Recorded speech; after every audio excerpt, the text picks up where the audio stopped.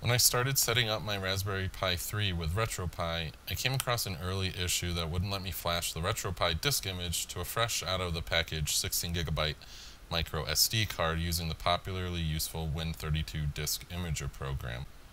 The error you get when clicking right for me was, an error occurred when attempting to lock the volume. Error 5. Access is denied.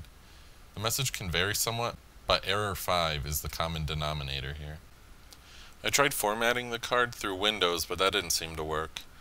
I even tried an NTSC format, which didn't work, so I moved it back to FAT32.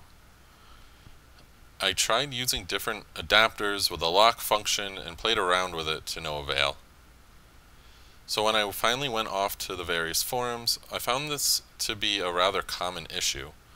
Suggestions were all over the place, one even suggesting we manually type in the address of the file rather than opening it up through the program's browser. That just gave me a file hasn't been chosen type of error. Then I finally came across something that worked. In a separate Raspberry Pi related video, someone had suggested using the program SD Card Formatter. I'll leave the link in the description below.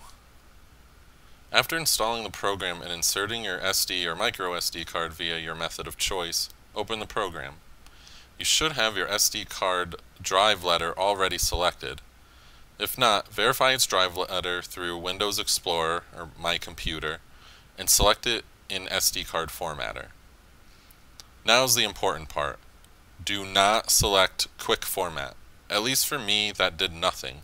You need to select Overwrite Format.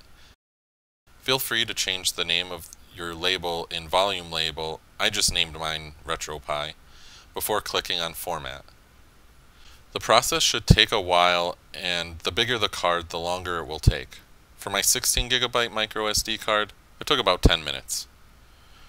So go make and have yourself a cup of coffee. Or you can just go spank your meat, because we all know that's what you're doing anyway.